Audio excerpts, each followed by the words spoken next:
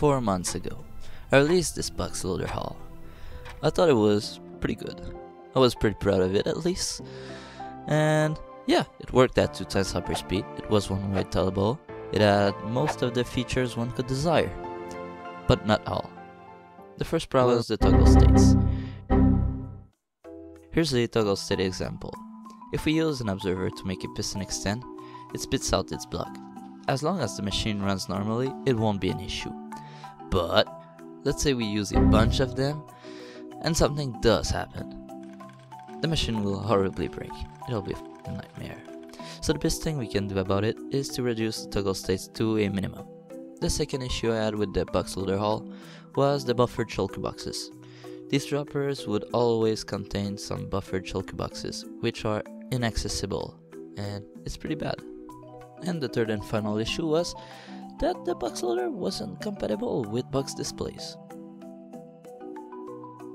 Now that we've solved all of these issues, let me present you the new box loader.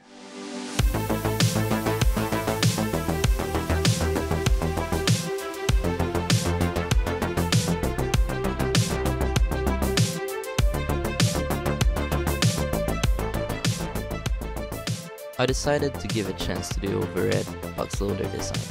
I only needed to create a new layout that doesn't present an ugly hopper, because I just can't. The collected shulker box will make its way into this chest right there, and then into the barrel. No buffered item. When this storage is full, the overflow is gonna go into this dropper right there, and it's going to get spit out into this water stream right there.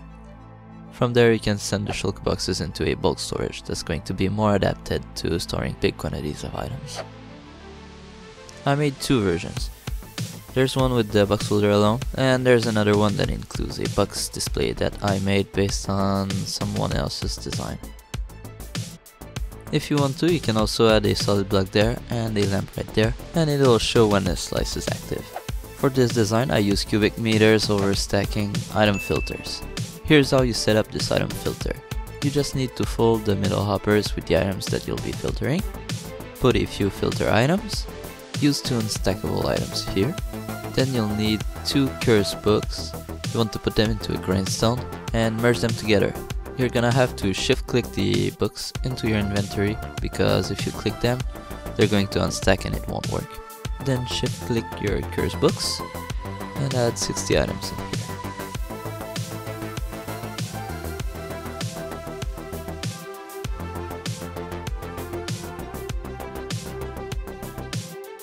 If you want to use these box loaders, you can go in the video description and grab a well download or the Litematics. The YouTube algorithm tells me that people who like and subscribe my videos are more likely to lock hoppers, so be part of the well-behaved people and subscribe!